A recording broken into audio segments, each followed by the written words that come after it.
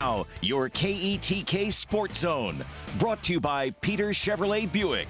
We had a collision course of two old rivals in the TAPS volleyball playoffs. The Brook Hill Lady Guard taking on Prince of Peace. On the line, a trip to the TAPS state tournament. Let's head to Maybank High School. Both teams had not lost a set in the postseason so far. Lady Guard trailing in the first, but Belle Reed sends the POP serve back over the net. Eagles can't get to it. Brook Hill puts another point on the board.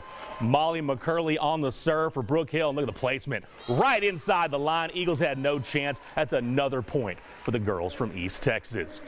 Reed, watch this, going to meet the ball at the net, and Anna Hart is going to set her back up, and Reed taps it over the defense. Nice play right there once again by the Brook Hill ladies. They had a really nice crowd on hand for this match. Still in the first set, Hardy sets it up high, and Reed, who slaps it to the back of the square. Once again, Eagles from Carrollton could not handle it. That's another point for Brook Hill, but the Lady Guard playoff journey did come to an end. Prince of Peace wins the match 3-1, but congratulations to the Lady Guard on a fantastic 2020 season.